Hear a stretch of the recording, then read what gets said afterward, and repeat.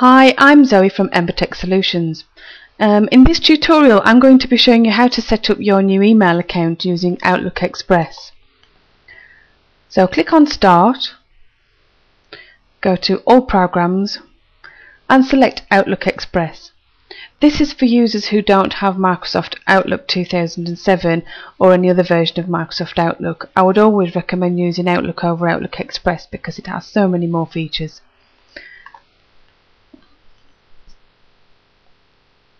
But Outlook Express does come with Microsoft Windows XP, so it's a free email program. This message here is just telling me that Microsoft Outlook is not my current default email client. That's because I've already got a Microsoft Outlook 2007 set up. So it's just asking me if I want to make it my main default mail client, and it's asking me if I always want to perform this when starting Outlook. So I'm going to select no in this case because I don't want to, but you might select yes because you would want to prefer to use Outlook Express than any other email account. First of all, it's going to ask for the name that I want to display that will appear in the From field of the outgoing message. So I'm going to type in here. There we go. Anything you want can go in there. Now the next part, you'll need the configuration file that you would have received, and if you haven't received a configuration file, you really do need to get in touch with us by telephone or by email so that we can post it or send it off for you.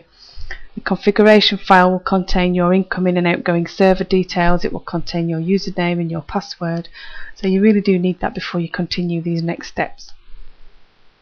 So then you need to type in your email address, and for this exercise I'm going to use email setup at embertech.co.uk and click on next. And next it's asking me for my incoming mail server and outgoing mail server. We need to leave this here as POP3. Your incoming and outgoing mail server will be both the same, and they will be in the format of mail dot your domain name. In my case it's embertech.co.uk. That will be whatever your web address is, and the same in the outgoing. And click on next. Your account name will be your email address. That's your username. Oops, I clicked on a button by accident, sorry.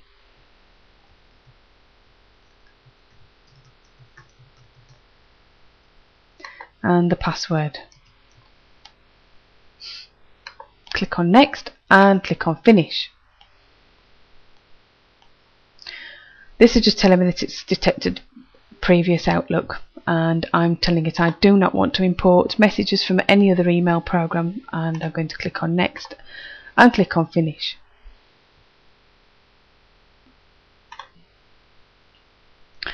I'm just going to make some more adjustments because it didn't ask me everything on setup. So if I go to Tools and Accounts and go into Mail, I will see the email account that I've just set up, which yes will indicate that you can have more than one email account, but that's for another tutorial. I'm going to double click on that and I'm going to click on Servers.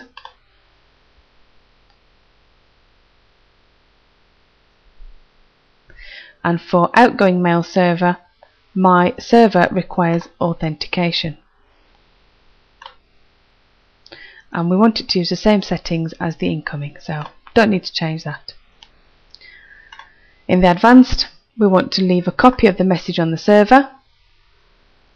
Click apply and click OK.